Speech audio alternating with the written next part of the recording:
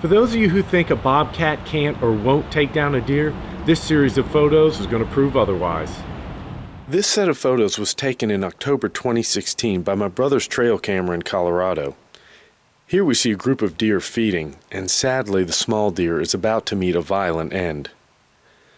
The next photo shows the bobcat on the deer's back.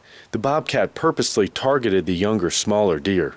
We assume the cat waited until the deer's head was down and it rushed in directly from behind where the deer couldn't see it. By the time the deer realized it was in trouble, the cat was on it.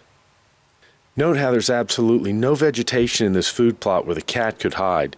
It had to cover some ground to reach the deer, and it must have waited for the perfect opportunity, then shot like a missile towards its prey.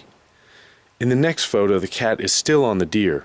The other deer aren't running away. They seem to want to protect the one being attacked, but without sharp teeth or claws, there isn't much they can do. Here you can see the bobcat clearly. It appears to have partially lost control of the deer, but its sharp claws still have a grip on the deer's front leg. Several seconds passed before the next photo was taken. Unfortunately, the deer has lost the battle. Look closely and you can see the bobcat's ears, and it has the deer's throat in its powerful jaws. This death bite crushes the windpipe and also likely compresses both carotid arteries, effectively cutting off blood flow to the brain. Within seconds, the deer loses consciousness, and it's dead within minutes. Around this time, my brother saw the deer lying in the food plot with the others standing around looking at it.